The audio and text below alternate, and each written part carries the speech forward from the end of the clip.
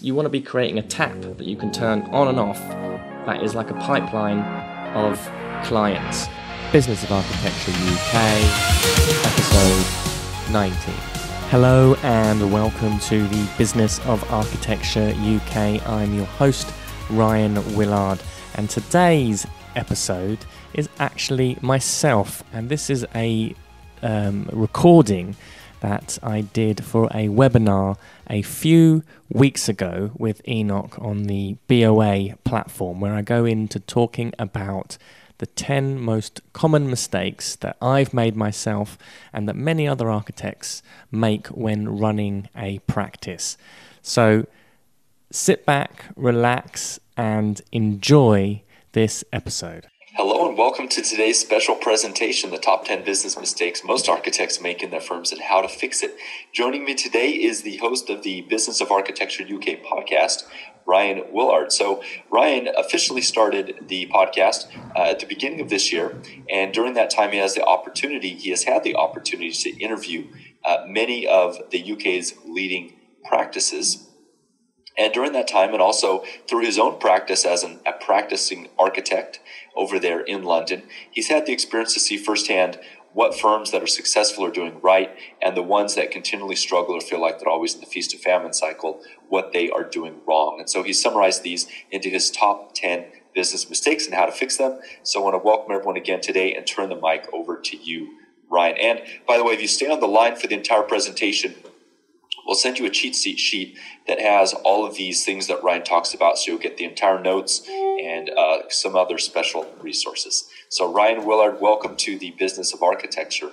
Thank you very much, Enoch. Absolute pleasure to be here and broadcasting to all the listeners here. Really exciting. So just a quick little thank you for that introduction. A little bit about myself. I'm an architect. I'm the founder of the Thinking Hand Studio Architects in London. As Enoch said, I'm the host of the Business of Architecture UK, where I've interviewed numerous architects around the UK about what works in running a practice. And tonight I'm going to be discussing the 10 costly business mistakes that I've seen businesses, architects make again and again. I've made pretty much all of these mistakes myself, so I can speak intimately about them, and I know the pain that they can cause through not just having the right tools and the right education. And by learning these mistakes, what's really good about kind of putting them into a list like this, you'll be able to, the listeners here will be able to identify whether they're making these mistakes themselves and how to avoid them. And I'll be giving some actions that you can take this evening to actually start changing the direction of your business right away. And it doesn't matter what level you're at, whether you're a 20, 30, 40 man practice or you're just starting out. I think there's always another level to be striving towards, and these mistakes can come in all sorts of different forms. So, and it's quite interesting really, because 76% of all architects, particularly in the UK, practice in practices the size of 10 or less. So it's quite critical really that this kind of education, or where this kind of business information is freely available. So I advise take some notes on this webinar. Going to be, as Enoch said, we will be handing a cheat sheet at the end. Listen on. So the first mistake that I see many companies make is not having a company vision. So number one is no company vision. And many companies start from an inspiration or a creative spark. And if anyone's read The E-Myth by Michael E. Gerber, he talks about the most common reason for people starting a business, or an employee starting a business, is what he calls an entrepreneurial seizure. A moment where you're kind of in work for somebody else and you're thinking, I could do this better than you. I don't need to be here any longer. I'm going to go do it by myself. I know that's how I started my own business. People can end up starting their businesses from redundancy, can often be like a reaction. You don't want to go through the cycle of looking for more jobs. And other architects might bide their time to start their business and might end up moonlighting for as long as possible, or waiting until they've got some big project before they actually leave their stable employment before the start. But there's no right way to start. However, without a vision that you consult regularly, and I really mean daily, weekly, monthly, that's alive and is constantly updated. Without that vision, this is a recipe for disaster. And this has got to be a dream that's compelling. It's got to get you up in the morning. It's got to be impactful. Because when that disappears, and particularly when you've been running a practice for a little while and that vision becomes muted or you're not present to it anymore, we start tolerating mediocrity. Mistakes start happening. Fledgling businesses are quite fragile, and the statistics of success indicate the overwhelming majority really are doomed to fail. So that vision is really like a lifeboat and a compass that companies can really embed themselves in, and it can be a generating force for everything else.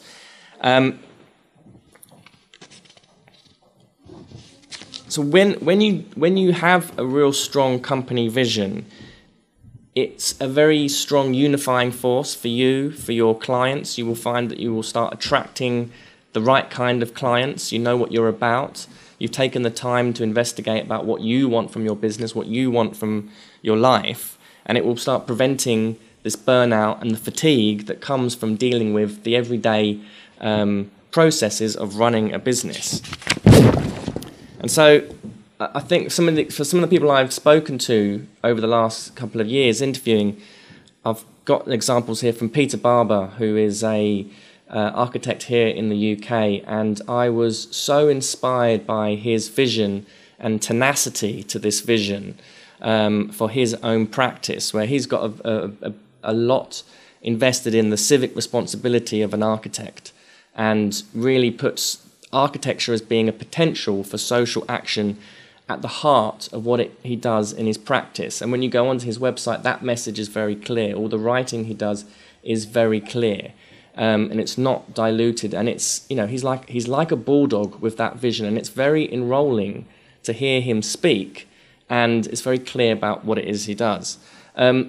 Roger Sturck Harbour's practice in Partners, which is Richard Rogers' practice, they have a very, very clearly defined vision in their business. They actually call it the Constitution, and it's an extensive document.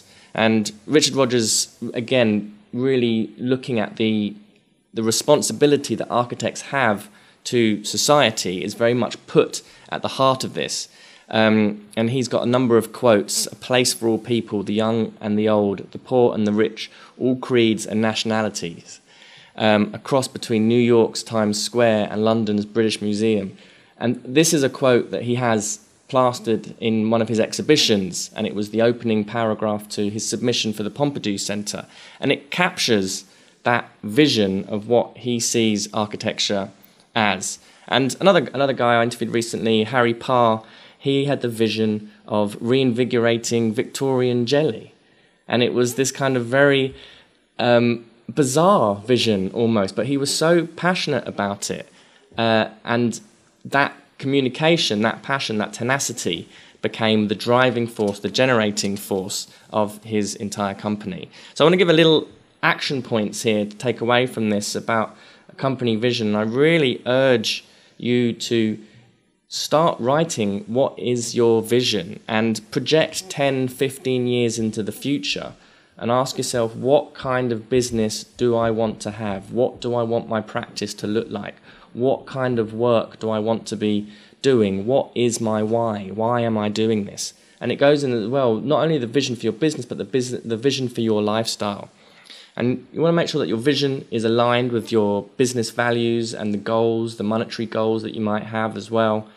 And start sharing this vision, because this vision can be at the heart of all of your marketing, it can be heart of all of your communications, and it's got to be something that really excites you, because when times get tough, going back into that vision and keeping it alive is a very, very powerful tool.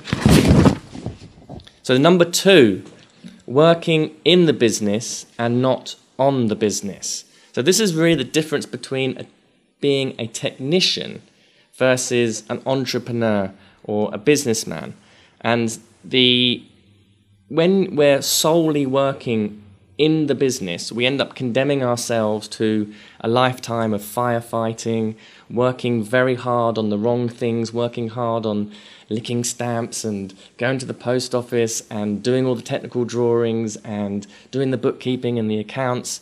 And it's a fast-track way to stress and burnout. And I mean, one of the biggest impacts of just purely focusing on working in the business is your family life will suffer. I've seen this so many times with architects who I've been speaking to, and they're just working so hard, 17, 16 hours a day, and it will have a really, really big impact on your family. I think it's in the E-Myth Entrepreneur where Michael Gerber says all businesses are family businesses, and by solely working in the business, and I mean by being the technician, doing all the architect things, the drawings, you're never going to be able to systematize a business and have elements of your company which is automated. So by designing your business, this is when you can start to systematize everything and you can start doing the things that you love and free up more time. It's a more fulfilling way to work. It's more effective. And when you've got effective systems in place for how you run your business, you can start to manage those systems as opposed to managing people. So I want to give the example of a well-systematized business. So working on the business is working on designing your architecture machine, essentially. How you get clients, how you convert sales, how you deliver projects, how you manage your finances. All these things require a design of your business, working on the business, a vision, a strategy, which is kind of like, you want a bit of altitude, really. So rather than being right in the thick of the details, you're stepping back like an architect does, like the way that we look at plans in a building. You want to take that approach to your business to see it as an effective architecture machine. I was going to say, looking at McDonald's, now, despite what you might think about their hamburgers and their impact on the environment, McDonald's have some very, very good business lessons that we can all look at and admire. Now, McDonald's operates like a franchise. It's a highly systematized machine for delivering consistent hamburgers across the world. And they've got their systems manual down to such simplicity that you can have hormonal teenagers who really don't want to be there operating this business whilst you're able to step away from it and have this machine work. And we want to bring that kind of systems design into the way that we practice architecture. A really good book to read is the Rich Dad, Poor Dad by Robert Kiyosaki, and in that he looks at the cash flow quadrant, and it's a 4-quadrant diagram. You've got employee, someone who's working a job, self-employed, which I would suggest that most architects are self-employed. Then on the other side of the quadrant, you've got business owner and investor. And the way that he determines the difference between a business owner and someone who is self-employed is that a business owner owns a business where he can walk away from it from a year and it's still turning profit, if not more. That really is a very, very important thing to think about as how we want our architecture practices to be operating. Can you leave your business alone for a year and it still make money?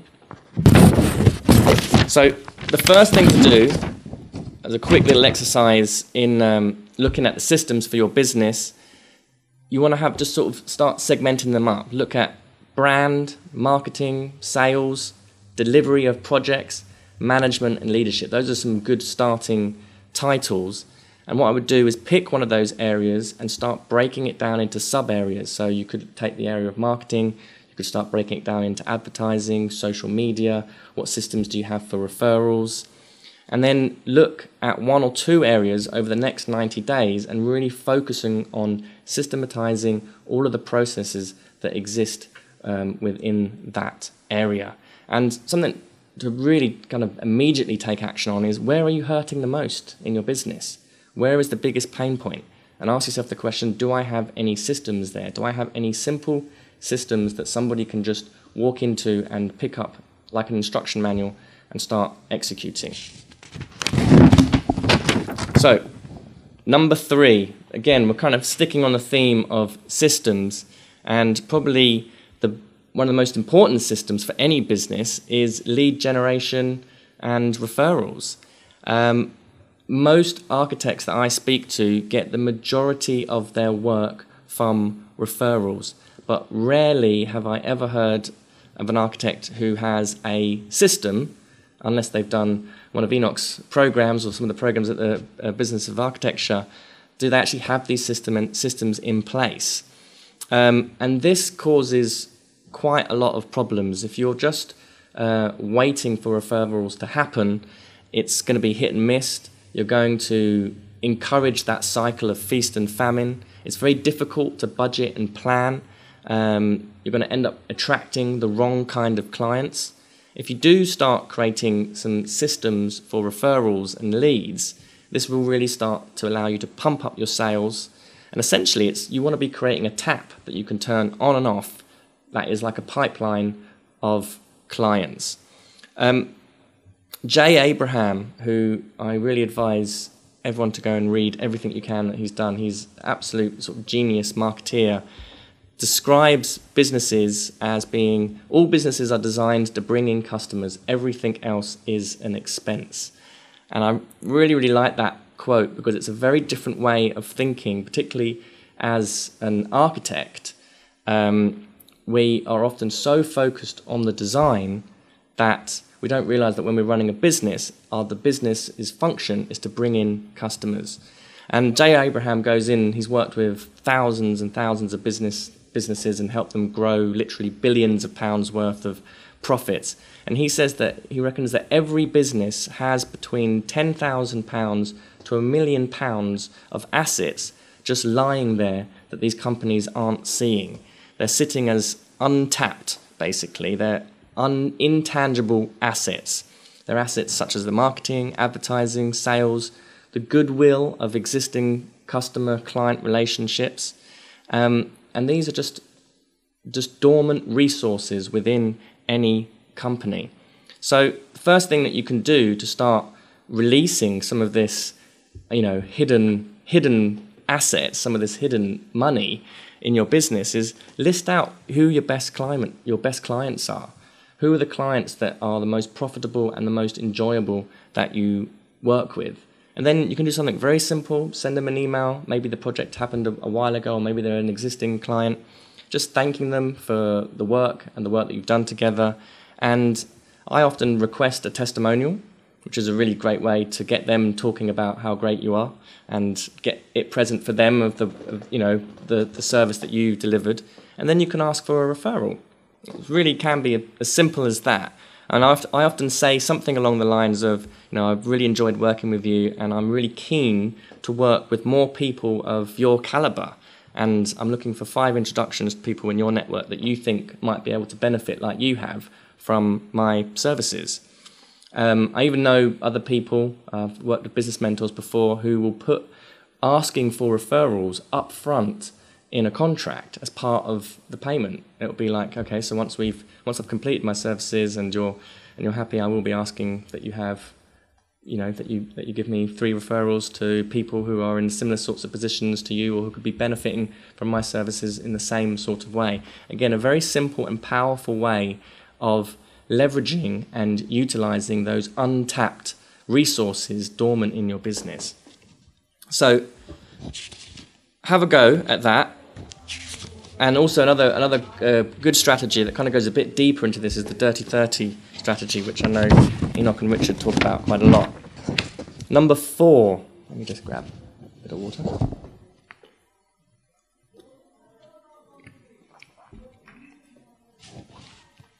Number 4, again, still sticking with the theme of systems. One systems that most architectural practices do not utilize is financial systems. Now, this is kind of like driving in the dark a little bit and puts your company into a very vulnerable position. You'll see very developed, successful companies will have systems for cash flow projections. They'll know their cash flow on a monthly, weekly, daily, even hourly cycles. Architects often can be very averse to anything financial. We don't like to answer the question, how much my building cost? We're not sure how much it costs to acquire a client. We don't know how to price a job because we don't have any financial systems that's monitoring how much resource we're putting into a job. Architects will often not know what their cash flow cycles are. I mean, I've suffered this one before where I've kind of won a few jobs and actually it takes me, a month to deliver the work. Then there's a 30 days invoice period, and then the client is late for another 30 days, and you're having to follow up that 60 days without, from invoicing, and maybe even 90 days since you've started the work where you're not getting paid. So that can cause a lot of problems if you haven't got systems in place to mitigate for that, or you've planned for it. And what ends up happening without financial systems in place, again, that feast or famine cycle can raise its head again. You end up not paying yourself. There's this blur I often see with architects between domestic and their personal finances, getting blurred with their personal finances. They're not taking a salary out for themselves. I know I did that for a while, not paying myself, and it hurts. It really, really hurts, and it makes it very difficult to plan ahead. And even not collecting invoices. Not having a system for knowing what invoices have been sent out, and if there are delays in invoices, what systems do you have in place to be retrieving them? You'll notice if you ever go to a bank or a large corporate company, as soon as there's a missed payment, you'll know about it very, very quickly. As architects or small business people, we don't act like that, and it causes problems. So really committing to learning about finances and money systems, this will allow better design, more creativity and more freedom in your life and in your business. And every architect I've interviewed who's been in business for a while has got some form of projections and forecasting. And I interviewed Jo Cowan recently, and she was one of the most articulate architects I've ever met around the subject of finance. And she very quickly identified that the traditional model of an architecture business was incredibly vulnerable to the ebbs and flows of the economy. And simply selling her time for money as the only source of income offered a very limited scope of what could be achieved. And it's not utilizing it in the right way. She's not able to leverage any money there. And she went out and actually started creating deals where she was identifying with her clients, her developer clients, where their sort of most pain points were. And during the planning process, often developers are not that liquid in terms of capital because there's nothing certain yet about a project. So she was able to devise a system where she could cash flow, not getting paid through the planning process, and would either get paid on completion of planning or on completion of the project, and would often exchange a regular payment in terms of some final equity for a project, which then ends up setting up she'd be able to get a residual income coming off these developments over a long period of time, which again sets up a very stable company. So what I would advise people to do is to really audit your business. When did you last look at your profit and loss statements? What financial systems do you have in place? And also, who can you ask assistance from? Having a great accountant is invaluable. And also, I've worked with a business mentor a lot who's really helped me develop financial systems to help my company get stabilized. And also, just education about money, because there's so much false information, and our schools and society have a very different way of looking at money and finances. So reading about money, reading how the money masters like Warren Buffett or Jeff Bezos, how do they make their money? How do they use money? Robert Kiyosaki, again, another good example of just learning about financial systems and money systems. Number 5, working alone. So, This is quite common, as I said earlier. About 76% of all architects in the UK work in a practice of 10 or more, and a substantial amount of that are people as sole practitioners. And in the UK, it's very hard. I don't know the exact numbers, but when you're working alone, running a business is already very, very lonely. It can be very lonely, particularly when things are not going well. And when you're working alone, you're going to be doing absolutely everything. You're going to be licking the stamps, you're going to be cleaning the bins, you're going to be prospecting, marketing, doing the planning drawings, posting the drawings, technical drawings. You'd be in the contracts, admin, accounting, everything. And if there's no form of delegation or outsourcing, and again, this is where those systems come into place because it helps you outsource and grow your business, this really is a recipe for disaster. And again, we kind of inherit this from working as an employee in architectural practices, where we have this mindset, I've got to focus on the design is the most important thing. And actually, it's not the most highest, in terms of a business, it's not the highest value task that you could be doing. You often find the highest value tasks that you should be doing are marketing, sales, prospecting, developing business systems, things that are geared towards growing your company. And by working alone, you're never going to be able to give yourself the time to be able to focus on those other activities. So a really great book to read is the 4-Hour Workweek by Tim Ferriss, where he talks at great length about outsourcing.